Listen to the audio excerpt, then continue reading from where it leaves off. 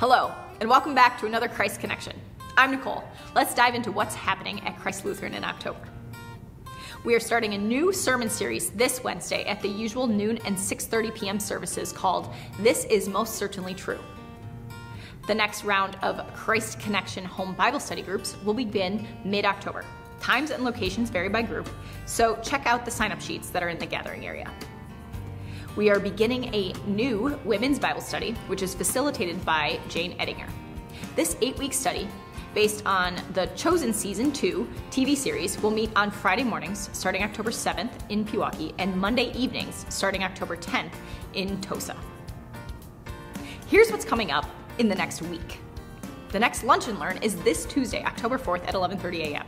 The last day to sign up is today, and you can do so online or in the gathering area. This month's topic is Resilience, Bend, Don't Break, presented by Karen Fisher from Christian Family Solutions. There is an ushers meeting and dinner planned for this Thursday at 6:30 p.m. All current ushers and anyone interested in becoming an usher should attend.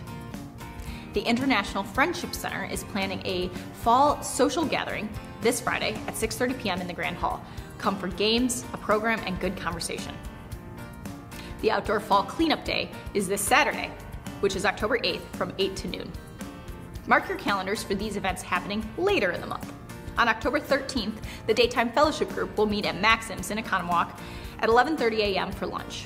You're also invited to join us for an all-you-can-eat Fish Friday, Casa Tequila, on Friday, October 14th at 6 p.m.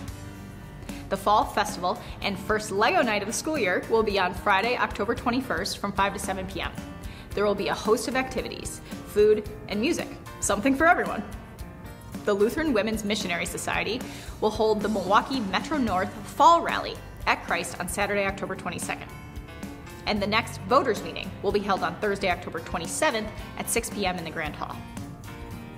We have several employment opportunities at Christ.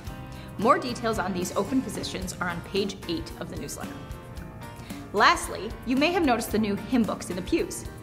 This means that the church's old red hymnals are available for anyone who would like to take one or more home with them. You'll find them on a table in the hallway outside the Family Center or Bride Room. That's it for this month, but as always, for details on all of these happenings and more, see your newsletter. Until next time, stay connected.